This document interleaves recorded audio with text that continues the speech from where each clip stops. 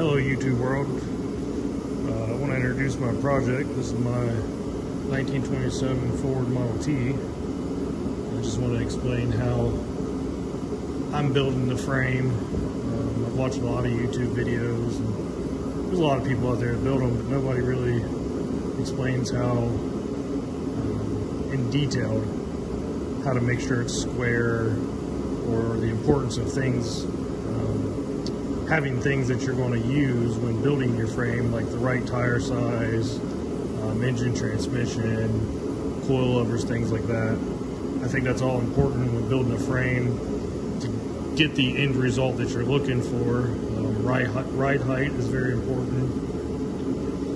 So what I started out with is this 27T that I bought from somebody else, and it had a frame underneath it. It was on full air ride, kind of a cantilever style suspension.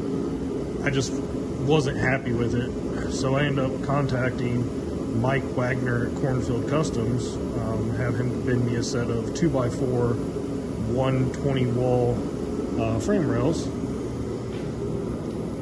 These are those, and what I did is when I talked to Mike, I told Mike like tire size I want to use, axles, things like that, and we determined that I wanted a 6-inch ride height, wheelbase of 107 inches, and Mike has all that drawn out. So after I got the rails back from Mike, I measured a Model A frame because I like the way that the frame tapers in the front along that front rail. So I measured a Model A frame, and I come up with a cardboard template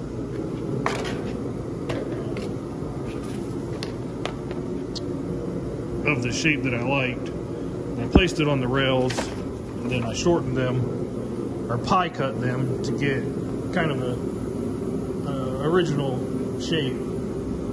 Then the next thing I did after cutting, welding, grinding was I clamped the rails together, and I scored a line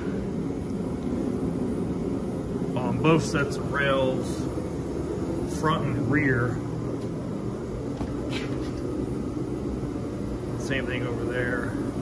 As these were clamped together, I measured, used a square, scored the line. That way when I went to set these up, I had a common measuring point to get them square and aligned with each other.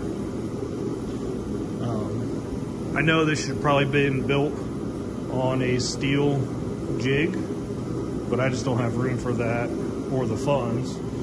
So I started out with some 2x6s and some 1/2-inch plywood. It's 4 foot wide, and I'm thinking 54 inches long, can't remember. Measured it out, it's level.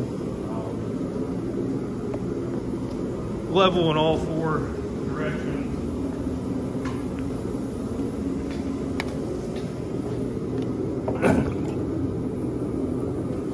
Now I got no high dollar level or nothing, it's just an old Harbor Freight angle finder,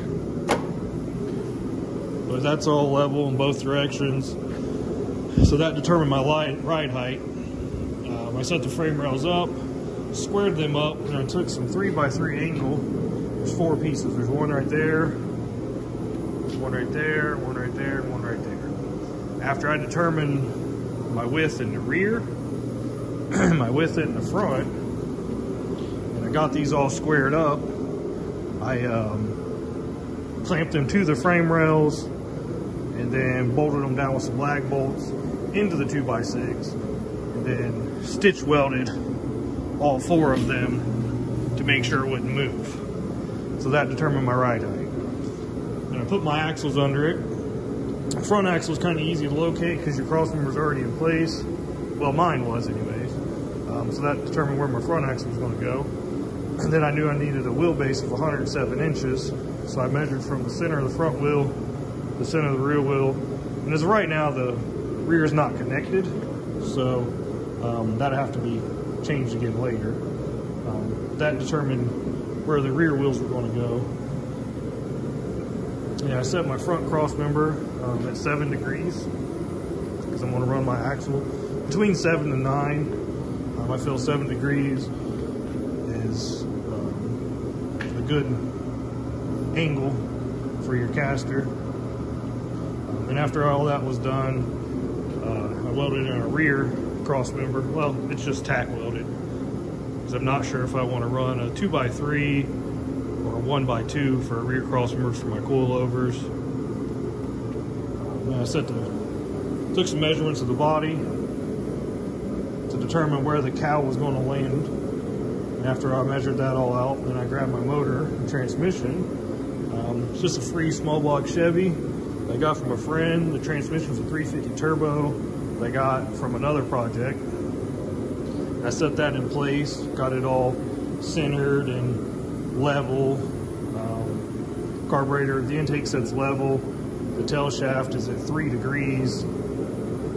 Then once all that was determined, I used my Speedway universal motor mounts. I cut them to fit, stitch welded those on.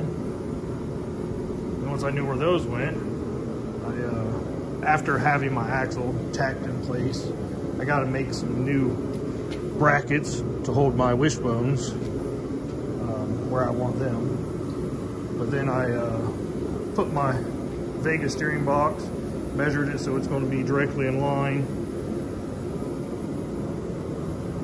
And after all that was done, set my body on,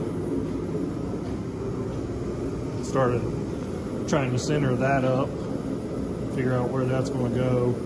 I'm wanting to build a X member, K member style, just to help reinforce the frame, give it a little more structure. Right now I'm trying to determine what style brake pedal I want to use. I got to build a transmission mount. Obviously you need to finish the 4-link. I lost the 2 upper bars. This is a used kit I bought from somebody else. I lost my upper link bars, so I ordered some stuff from Speedway to make some new ones. Hopefully they'll be in the next couple of days. Hope to have some more videos of this. If anybody's interested, like, comment, whatever. Hope to share some more on this. Thank you guys for watching.